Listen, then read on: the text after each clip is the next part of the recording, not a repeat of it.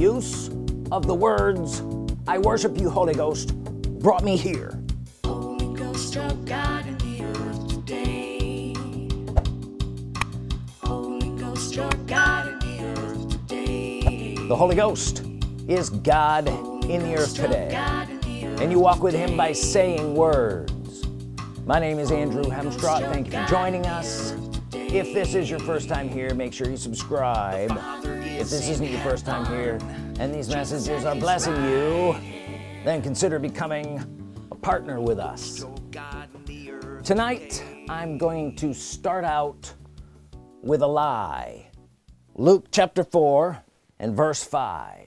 And the devil, taking him, Jesus, into a high mountain, showed unto him all the kingdoms of the world in a moment of time.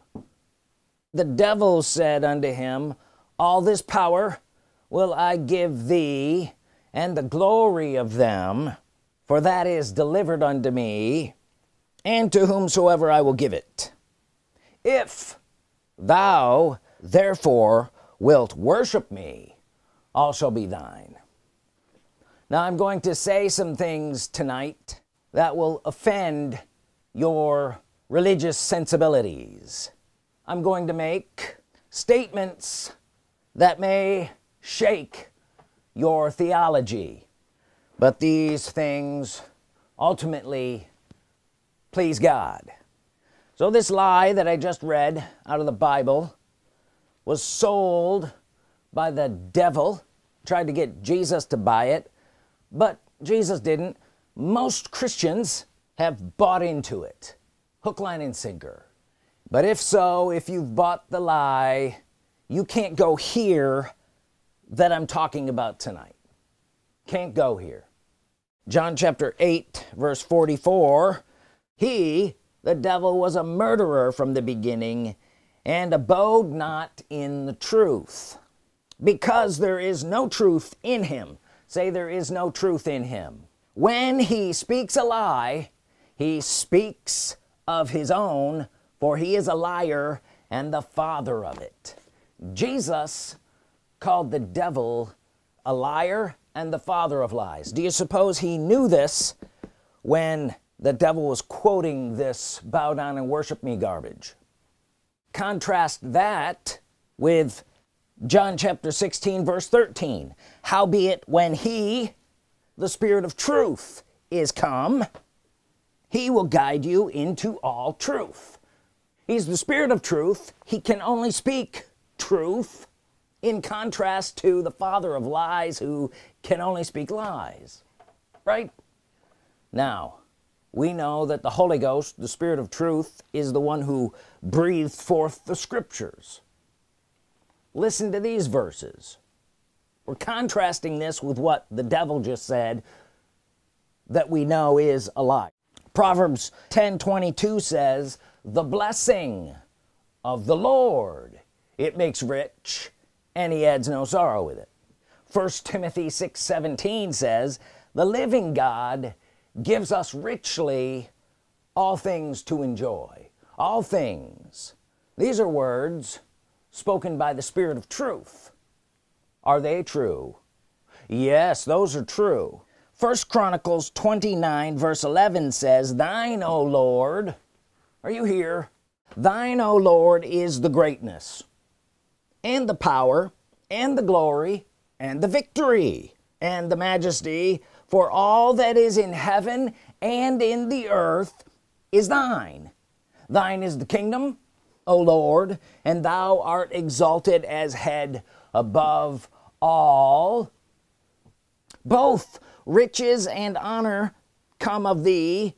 Thou reignest over all, and in thine hand is power and might, and in thine hand is to make great and to give strength to all. Truth. What the devil was saying was a lie. If this is true, then what the devil said is not true. Let's look at it one more time. Luke 4 verse 5, and the devil takes him up into a high mountain, showed him all the kingdoms of the world in a moment of time, and said unto him, all this power will I give thee, and the glory of them, for that is delivered unto me, and whosoever I will give it. If thou therefore wilt worship me, all shall be thine. Do you suppose that Jesus knew that the devil was lying? If he knew the scriptures, Jesus knew that this was a lie. Verse 8, Jesus answered and said unto him, Get thee behind me, Satan, for it is written that thou shalt worship the Lord thy God, and him only serve. So the devil was saying, if you worship me, I'll give you all the kingdom. Jesus said, no, if you want all the kingdom, you got to worship the Lord your God and him only serve. So you need to decide which one's telling the truth, the Spirit of truth who wrote the word, or the devil who was lying. Well, Jesus knew. He corrected the devil and said, thou shalt worship the Lord thy God, and kingdoms, all the kingdom, all the power, and all the glory of the kingdom would be given to you if you worship the Lord your God and him only serve. Some of you are getting this. All these things, all of them, even that the devil listed, come from worshiping and serving him, the Lord your God.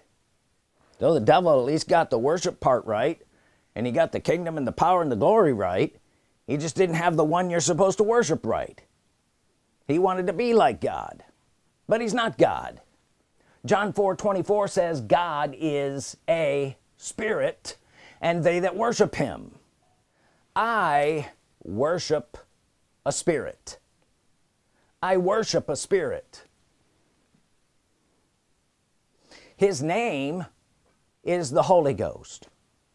He's God in the earth today. You should try that on for size to some of your religious friends. Tell them you worship a spirit, and they will think that you've gone off the deep end. But I worship a spirit. His name is the Holy Ghost. And because I worship and serve him, all things are mine. Say, all things are mine.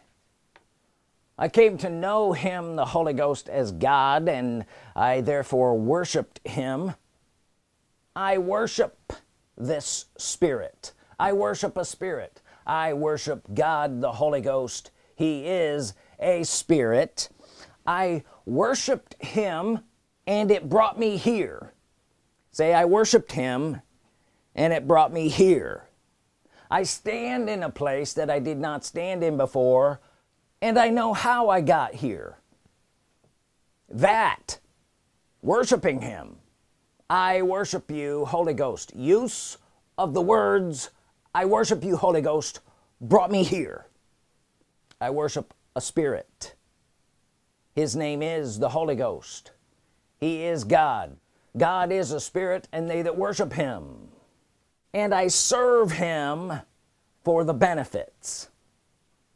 Thou shalt worship the Lord thy God, and him only serve. We saw what the benefits were, the kingdom, the power, and the glory of all of it. Did I get you here yet? I worship a spirit, and I serve him for the benefits, and all things are mine. Say it, all things are mine. You got to get over that religious hurdle. Religious sensibilities be damned. Why? Your religious sensibilities are wrong. Scripturally, I serve him for the benefits. Job 1 verse 9, then Satan answered the Lord and said, doth Job fear God for naught? Or doth Job worship God for nothing? Does he? Notice this is the devil saying this. Look, verse 10, hast thou not made an hedge about him and about his house and about all that he hath on every side? Thou hast blessed the work of his hands, and his substance is increased in the land. Who was saying this? The devil was saying this to God. So the devil knew that the blessing of God was what gave Job the kingdom. Are you here?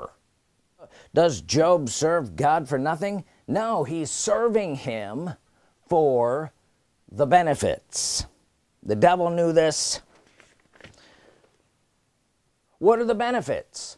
The kingdom, the power, and the glory of the kingdom. That'd be the wealth of the kingdom. All are yours if you learn to worship the Lord your God and him only serve. And who is the Lord your God in the earth today? The Holy Ghost. Daniel chapter 7 and verse 26. But the judgment shall sit, and they shall take away his dominion to consume and destroy it unto the end. Verse 27, and the kingdom and dominion and the greatness of the kingdom under the whole heaven shall be given to the people of the saints of the Most High, whose kingdom is an everlasting kingdom, and they shall serve and obey him. Hitherto is the end of the matter. How's it end? With the people of the Most High owning it all. It ends when I say it ends. Listen to me. Someone has to take it all. We're in that day when those who have the ears to hear will hear what the Spirit is saying. Someone has to take it all. And I don't know that you can handle this yet, but I'm going to say it anyway. I'm called to wrap this up. Listen to me. I am called to wrap this up.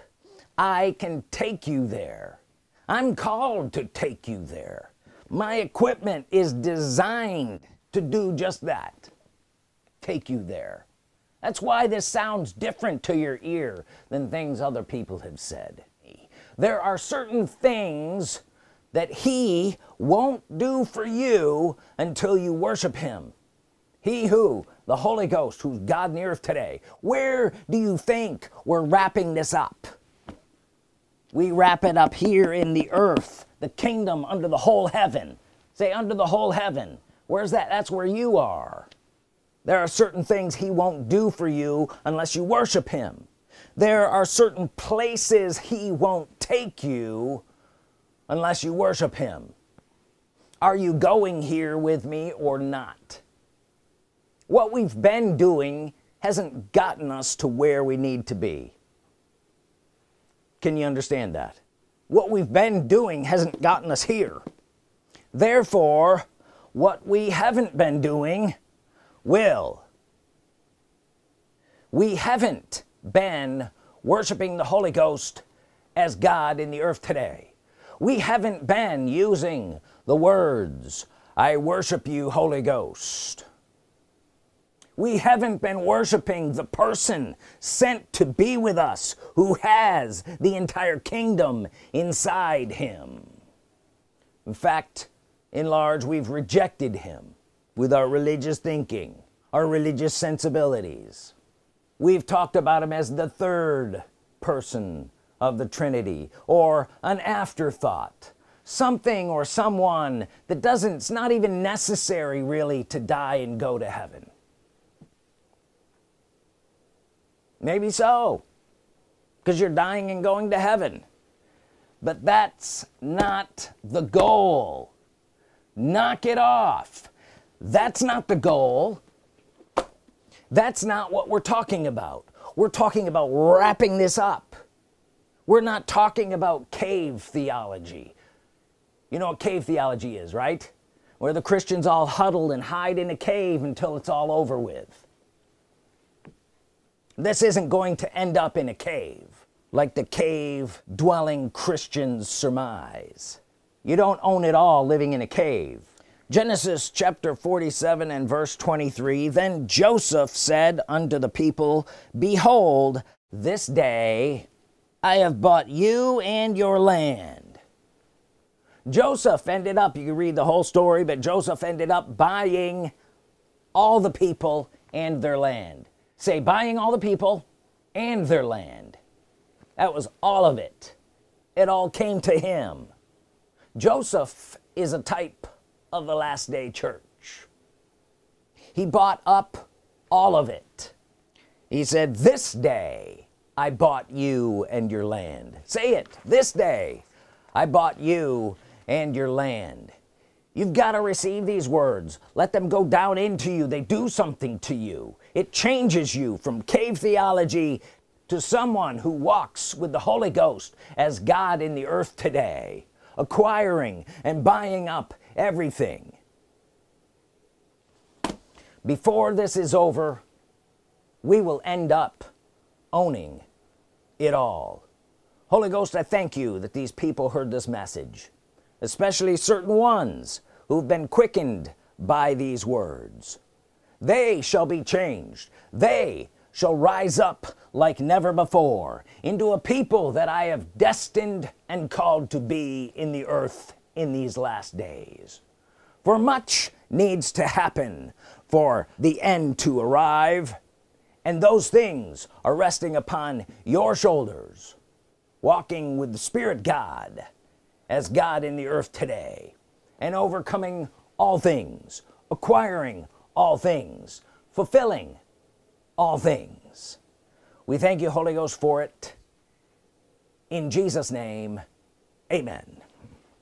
If you have a tithe or an offering, hold it in your hand. Say this after me. Holy Ghost, you are the living God. I worship you and I serve you, and all things are mine. I enter into them and they come to me day after day until I acquire it all. In Jesus' name, amen. Holy Ghost, your God in the earth today. The Father is in heaven, Jesus at his right hand. Holy Ghost, your God